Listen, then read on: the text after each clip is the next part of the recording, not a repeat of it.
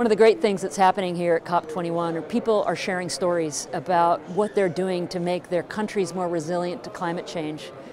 In the United States in 2012, we were hit by a massive storm, Hurricane Sandy, that hit major population centers in the East Coast.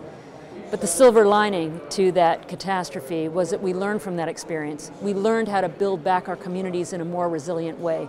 We learned how to do competitive grants so that we unlocked the innovation potential of the private sector and of communities so that we're a lot smarter now than we were before Hurricane Sandy hit.